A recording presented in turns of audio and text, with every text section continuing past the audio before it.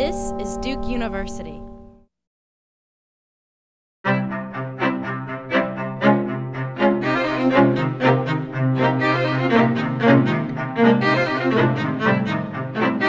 So good evening, my name is Ian Baucom. I'm the director of the Franklin Humanities Institute, and it's my great pleasure to welcome all of you to this year's annual Distinguished Lecture in the Humanities, and in particular to welcome our speaker, Rob Nixon, the Rachel Carson Professor of English at the University of Wisconsin-Madison. Rob, it's absolutely wonderful to have you here.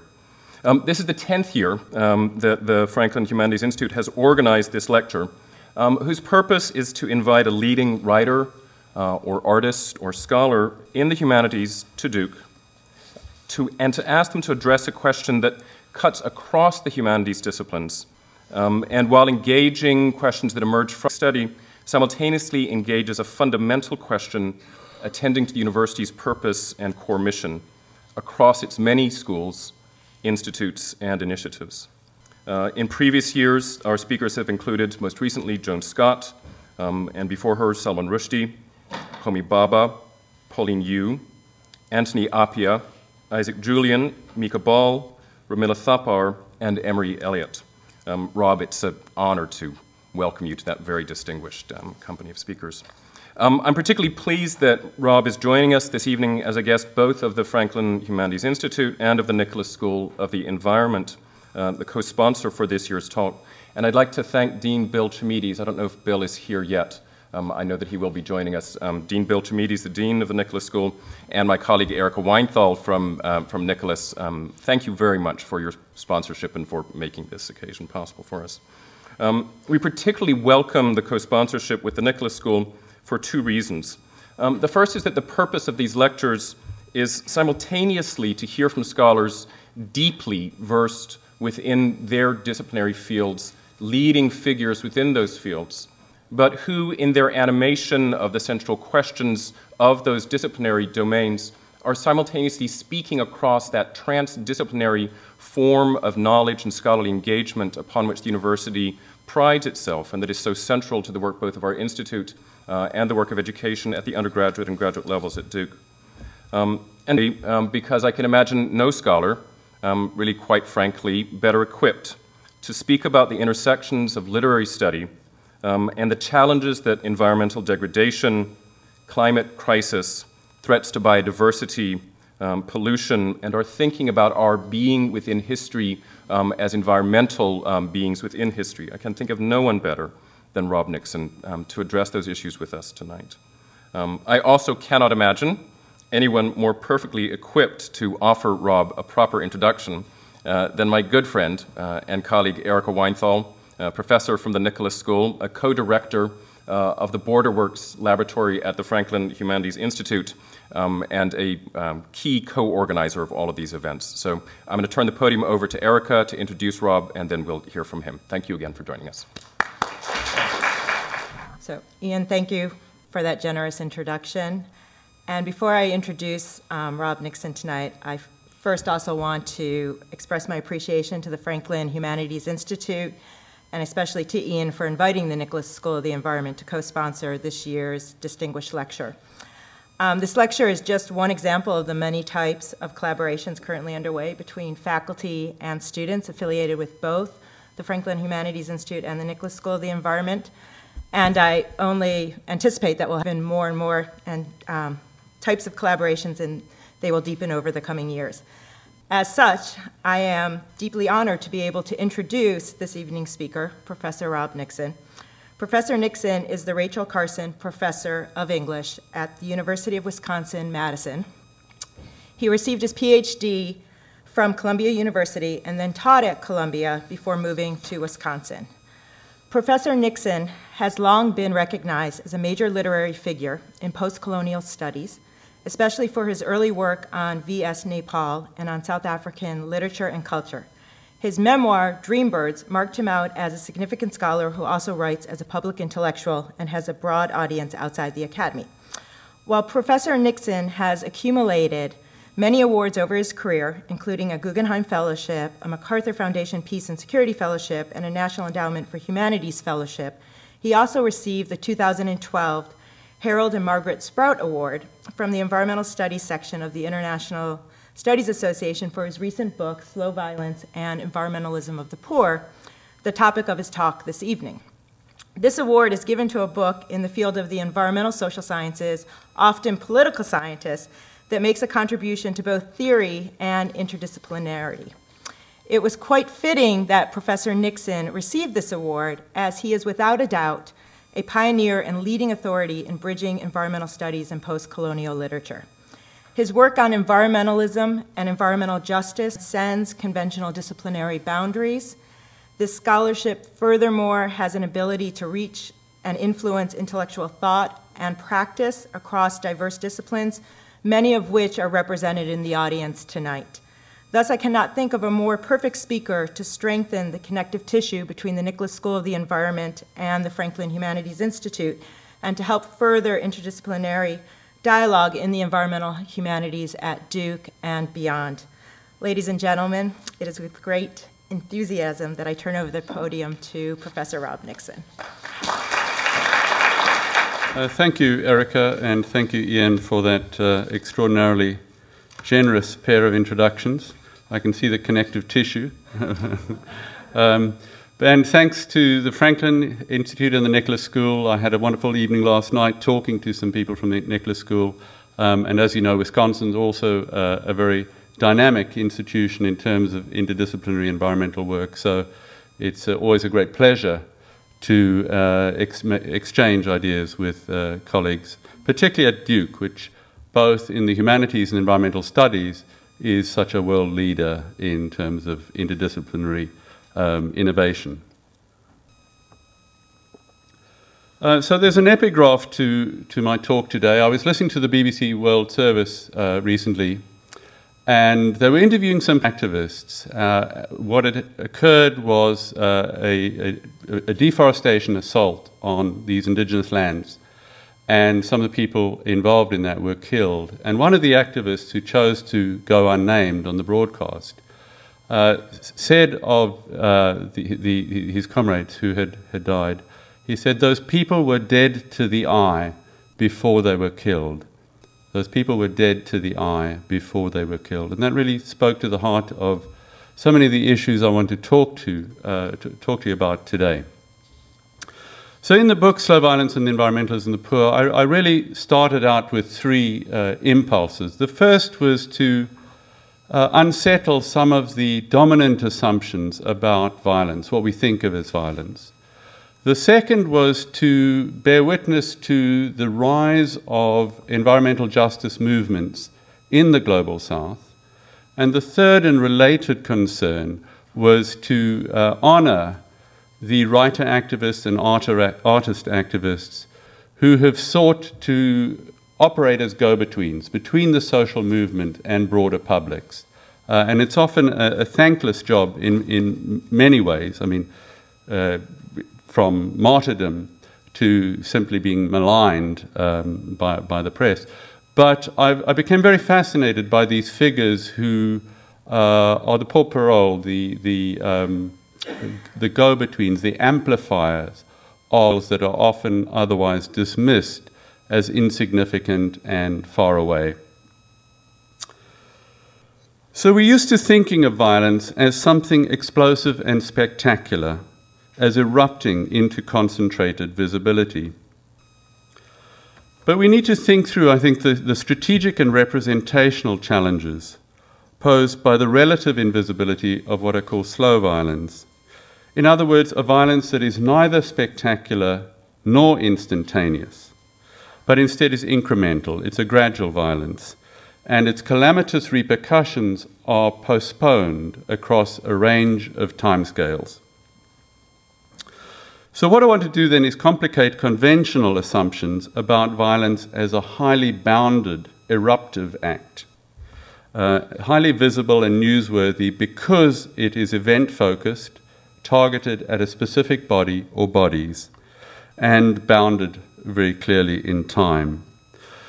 So in thinking about the temporal dispersion of slow violence, this may impact the way we perceive and respond to a number of social crises, including domestic abuse, post-traumatic stress, but for the purposes of today's talk, I'm going to focus on specifically on environmental justice implications. So a major challenge facing us as environmentalists is how to create stories and images that can capture the slow catastrophes of delayed effects. Sorry, not quite working. Oh, there we go. Okay. Now, this is an image from the 1940s, and it was put out by a pesticides corporation that was trying to promote DDT. There was a stockpile DDT after World War II.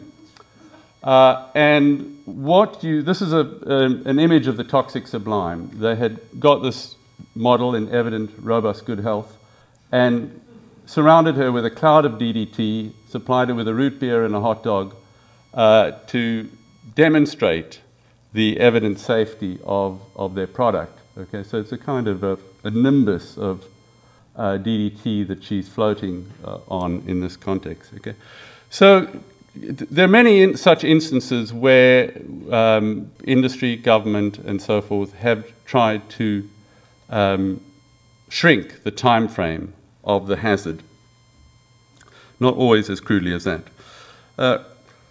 Think of the following examples of slow violence: climate change, the thawing cryosphere, the slow toxic drift of agricultural nitrates down the Mississippi, creating a dead zone larger than New Jersey in the Gulf. If we think of oil spills, deforestation, acidifying ocean, biomagnification, all of these are slow unfolding disasters, and they all present formidable representational and organizational challenges that can hinder our efforts to create stories and images around which to mobilize. Crucially, slow violence is often not just accumulative but exponential. In other words, it operates as a major threat multiplier, and I know Erica and others have worked on these issues of the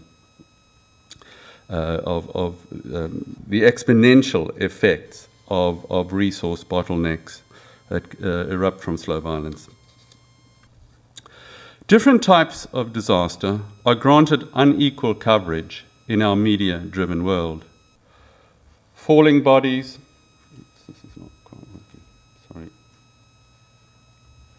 Falling bodies, burning towers, exploding heads, avalanches, volcanoes, tsunamis. They all have a visceral, page-turning potencies, the tales of slow violence that unfurl over months, years, decades, even centuries, cannot match.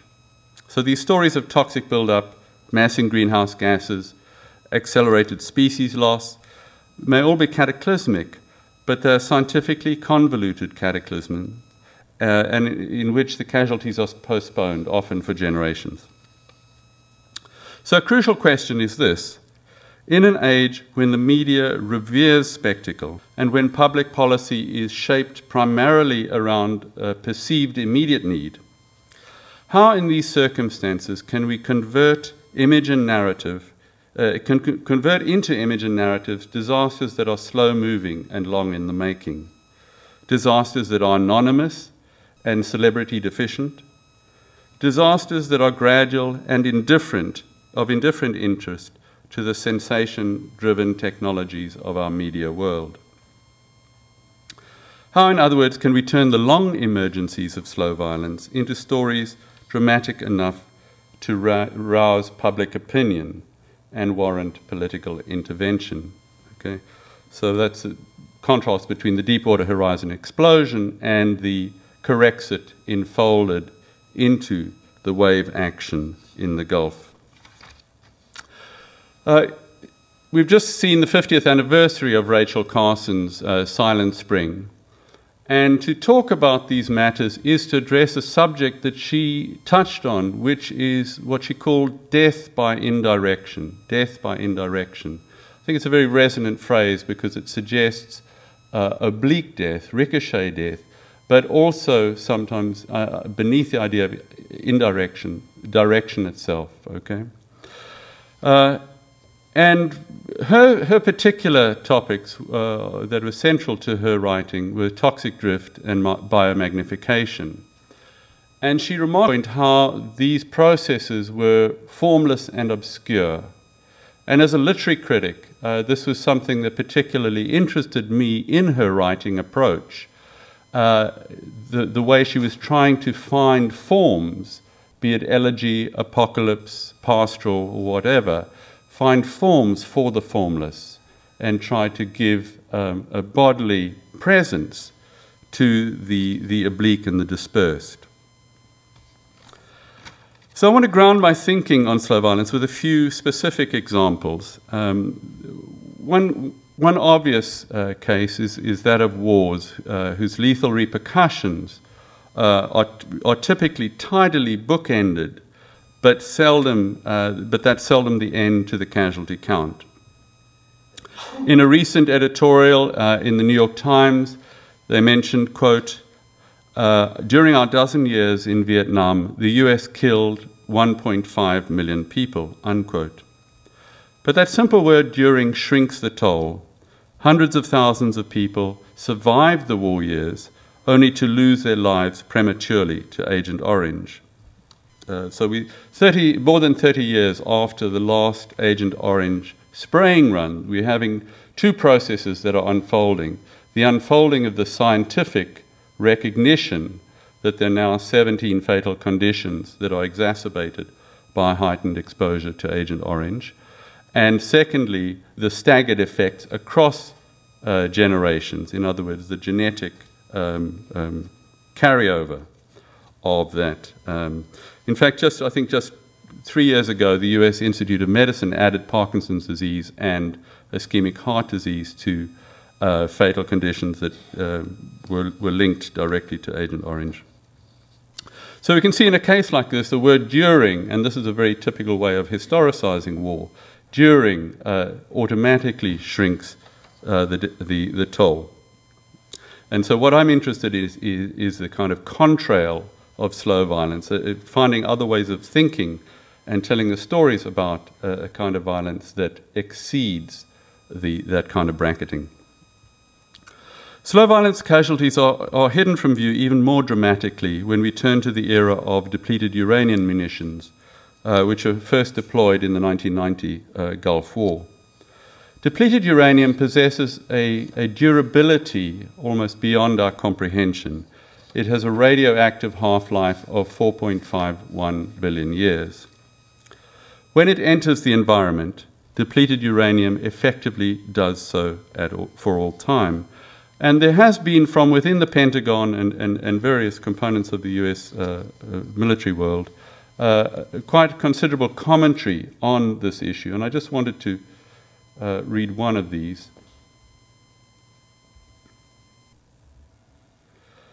Colonel James Norton, talking on the long-term risk.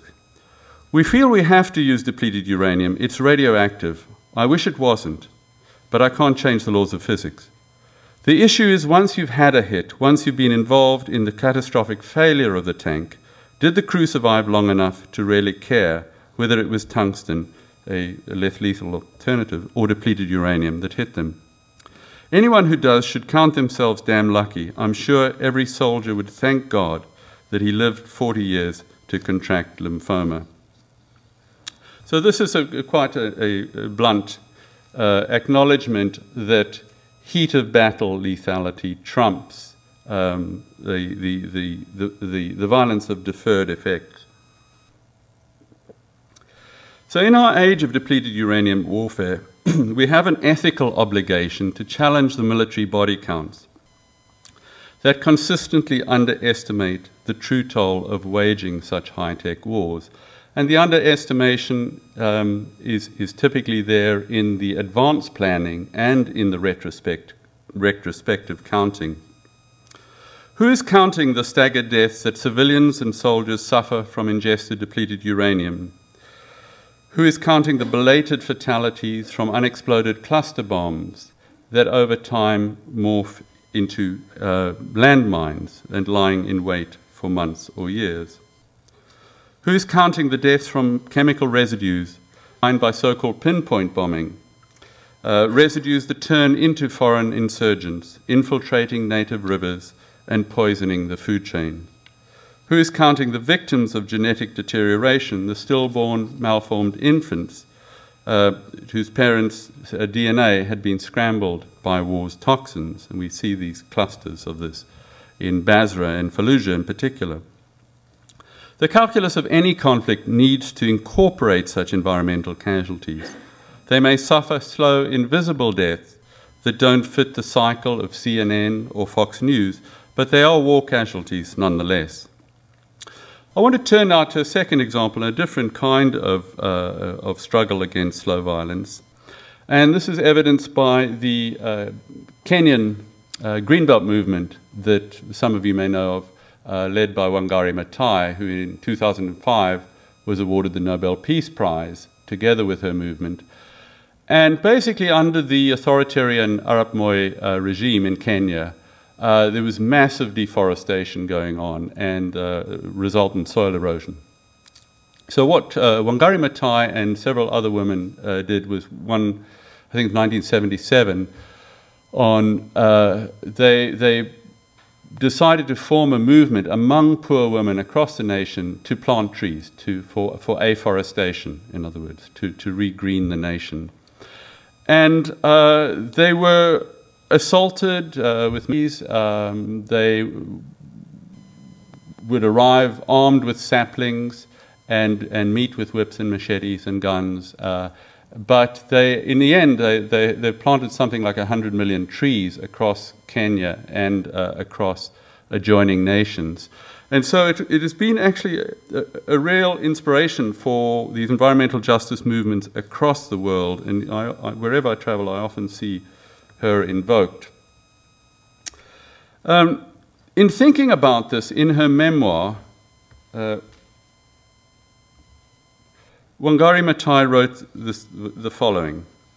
During the rainy season, thousands of tons of topsoil are eroded from Kenya's countryside by rivers and washed into the ocean and lakes. Additionally, soil is lost through wind erosion in areas where the land is devoid of vegetative cover. Losing topsoil should be considered analogous to losing territory to an invading enemy. Indeed, if any country were so threatened, it would mobilize all available resources, including a heavily armed military, to protect the priceless land. Unfortunately, the loss of soil through these elements has yet to be perceived with such urgency.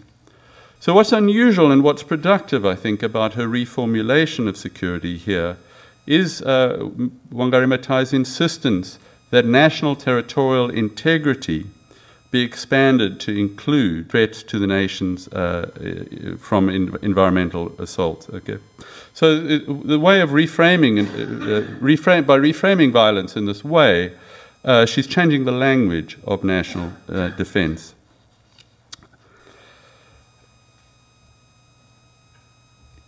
In this context, there's a very powerful image from Banksy's Bethlehem series, which I think resonates with exactly these themes. What he's talking about, or what he's gesturing towards imaginatively, is a certain kind of invisible dismemberment. And it's a very particular kind of dismemberment, which is the decapitation, a mindless deforestation, pulling down of trees, that I think is beautifully conveyed in this way and speaks to precisely the kind of interests that Wangari Maathai is articulating. So I think it's helpful here to situate slow violence in terms of changes in the way that we now inhabit time. Ours is an onrushing age of digital capitalism, where the present feels more abbreviated than it used to, at least for the privileged classes who live surrounded by technological time savers, which, ironically, often leave us feeling time poor. Consequently, one of the most pressing challenges of our age is how to adjust our rapidly eroding attentions to the slow erosions of environmental justice.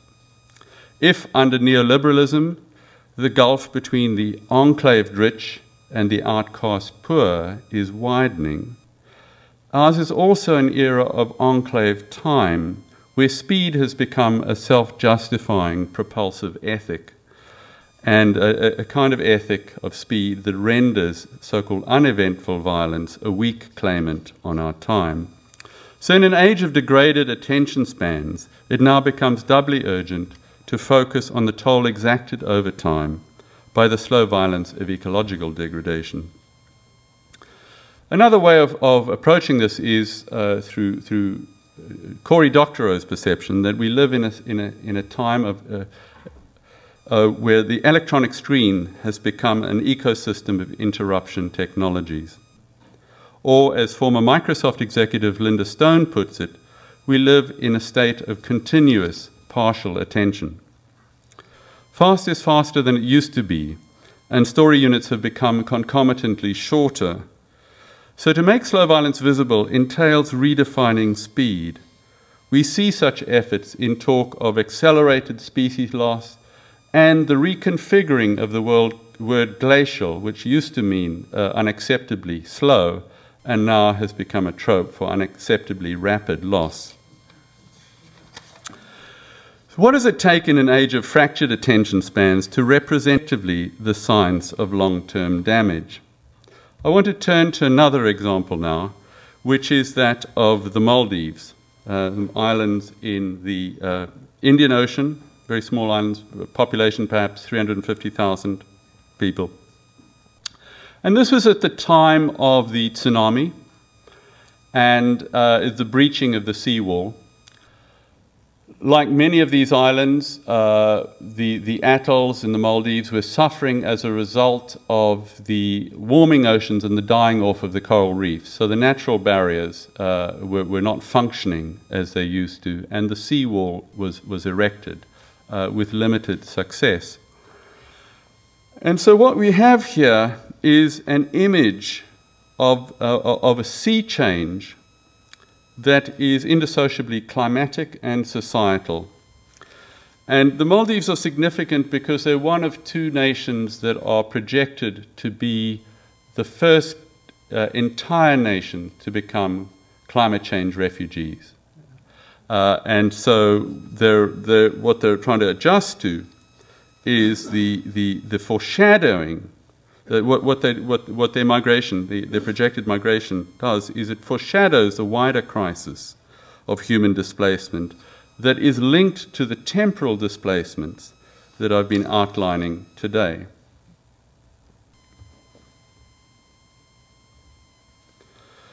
You may have come across this image of the Maldivian President Mohammed Nasheed. This was just before the 2009 climate summit in Copenhagen. Okay, and he's holding a cabinet meeting, well-oxygenated cabinet meeting, and signing into law a commitment to being carbon neutral within 10 years. Okay, so you can see how a nation like the Maldives suffers from a double kind of invisibility. First of all, it's small and remote, and hardly anybody in the nations that are the primary consumers of carbon products are aware of the Maldives.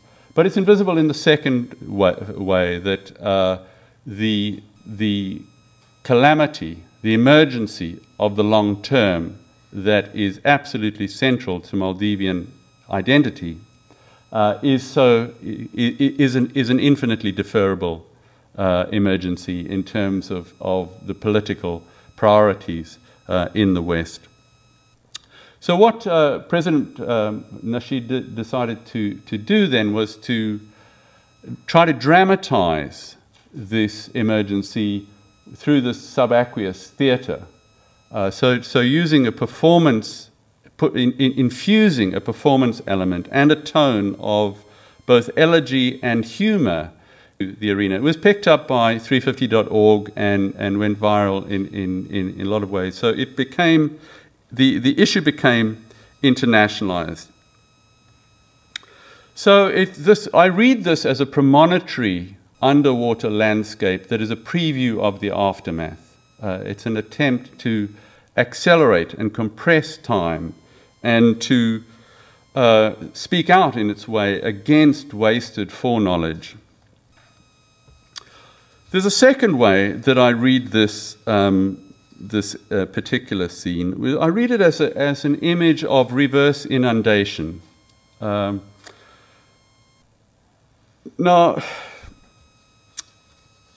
over time, we've become very accustomed to the language of inundation, swamping, drowning in relation to migration narratives, particularly whether in Germany or US or UK or elsewhere. It's a standard rhetoric. And this is just one classic literary case from The Great Gatsby. Civilization's going to pieces. I've gotten to be a terrible pessimist about things. Have you read The Rise of the Colored Empires by this man Goddard? The idea is if we don't look out for the white race, we'll be utterly submerged. Okay? So what I see here is a reversal of that storyline. So basically, the brown and black people in the global south are in the front lines of a reverse inundation, the results, the delayed consequences of a 200-plus year experiment in carbon extraction and consumption, the primary beneficiaries of which have been in the rich white nations of the world. So I'm interested here in the flag in the background, the Maldivian flag. We're accustomed to flags as things that are placed on summits.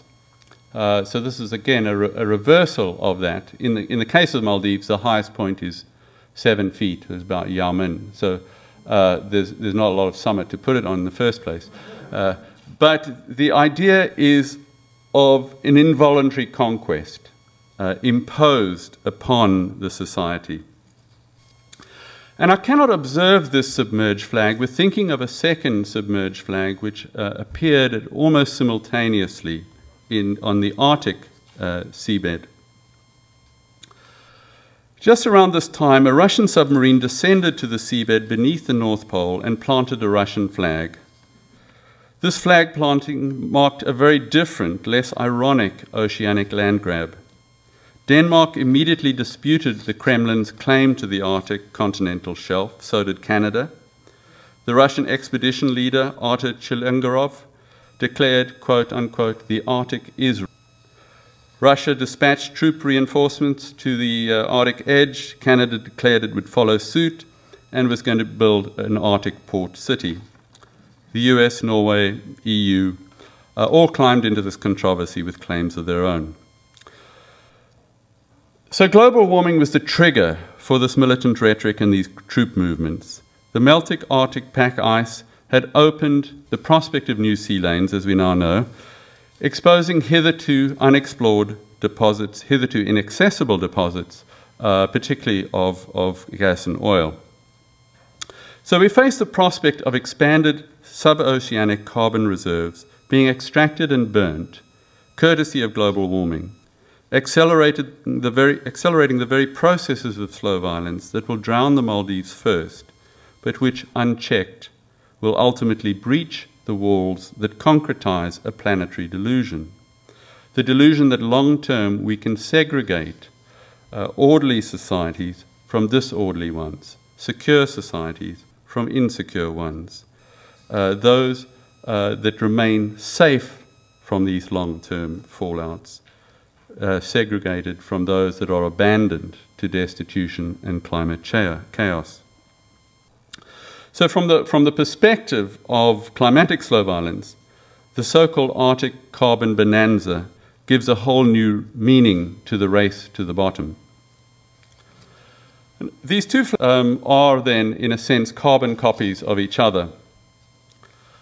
The scenes remind us that the climate crisis, while ultimately indivisible, remains unevenly felt, experienced above all, first and foremost, by some of the planet's most vulnerable people as climate injustice. The seabed scene in the Arctic serves as a starting gun for the 21st century scramble by global behemoths to colonize even more of the Earth's resources. while the other submerged scene in the Maldives gives a whole new ecological twist to the anti-colonial phrase, the development of underdevelopment. Edward Said wrote of what he called the normalized quiet of unseen power, the normalized quiet of unseen power. This normalized quiet is of particular relevance, I think, to the hushed havoc and the injurious invisibility that slow violence generates. It's the poor and, above all, the impoverished populations of the global south who inhabit the front lines of slow violence. The invisibility of their poverty is exacerbated by the invisibility of the processes, the extended processes of slow violence that permeate so many of their lives. So there's this conjoined invisibility of poverty and attenuated violence. Our temperament towards spectacular instantaneous violence increases the vulnerability of ecosystems treated as disposable by an onrushing capitalism, while simultaneously exacerbating the vulnerability of those whom Kevin Bale has called disposable people. So it's against this combined ecological and human disposability that we have witnessed recently, particularly in the 21st century, a resurgent environmentalism of the poor across the so-called global south.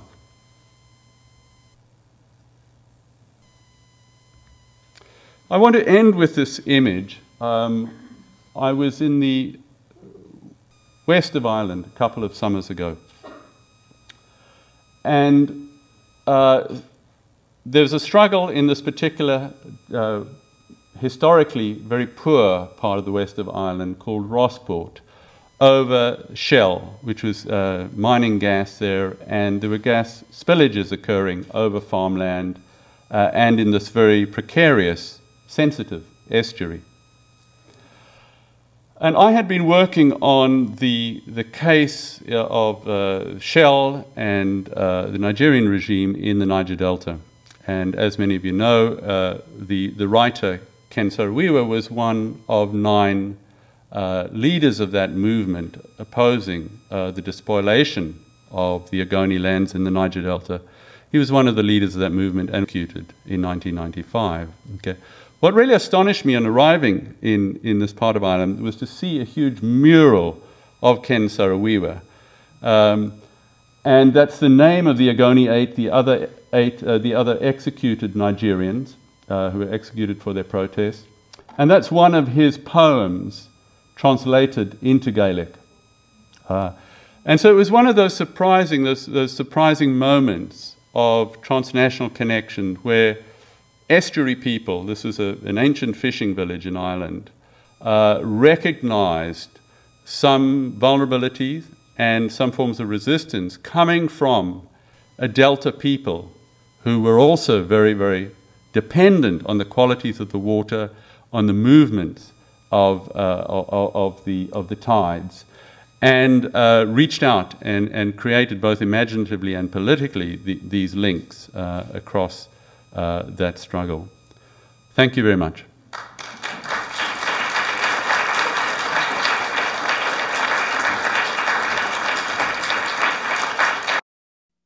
Produced by Duke University, online at duke.edu.